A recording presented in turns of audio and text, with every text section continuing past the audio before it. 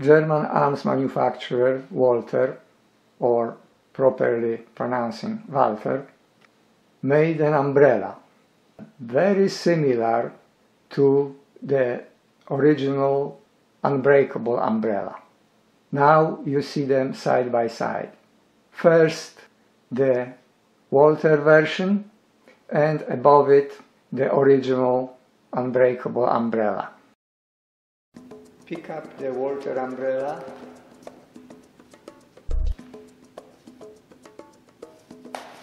unfold it,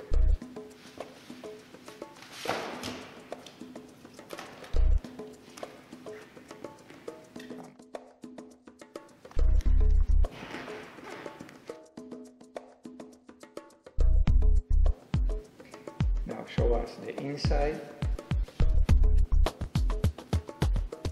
Lower, yeah, just flex it.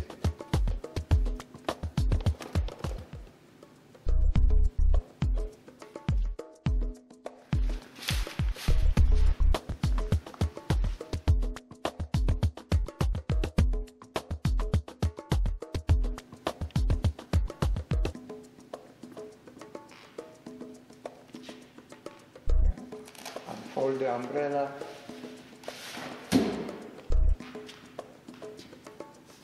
Flex it, now fold it,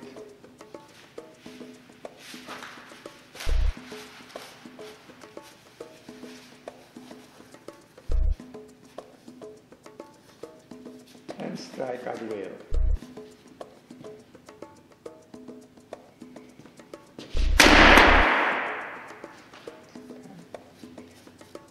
Unfold it.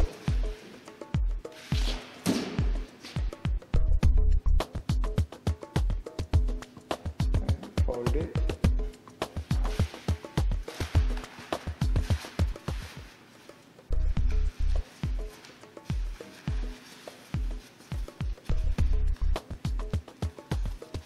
Pick up the Walther umbrella.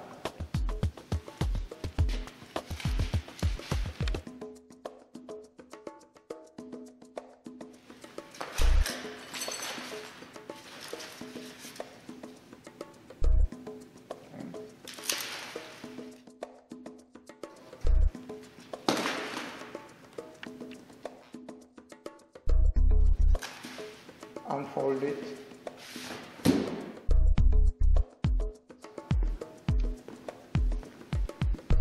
And now let us see inside. Flex it.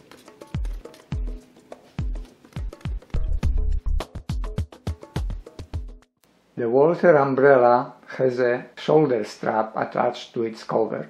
The original Unbreakable umbrella doesn't have that, because there were cases when police were called on somebody who carried an umbrella on their back, either because somebody mistook it for a rifle or was using it as a pretext for having some fun at the expense of the poor sap who carried umbrella like that.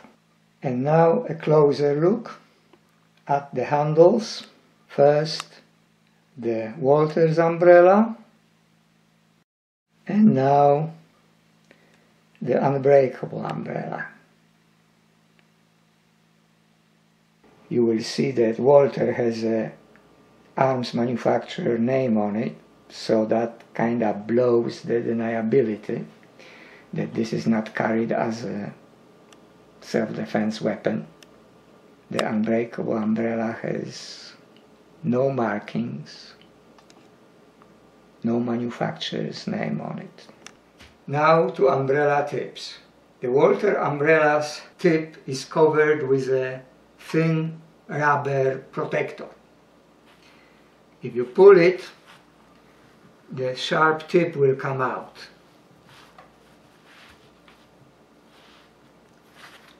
Like so. You pull it this way and you see the whole thing. This sharp tip will destroy floors and deny you deniability. The Unbreakable umbrella has a solid stainless steel ferrule with a dual finish. It's solid enough it will do a job of smashing things and poking things and piercing things.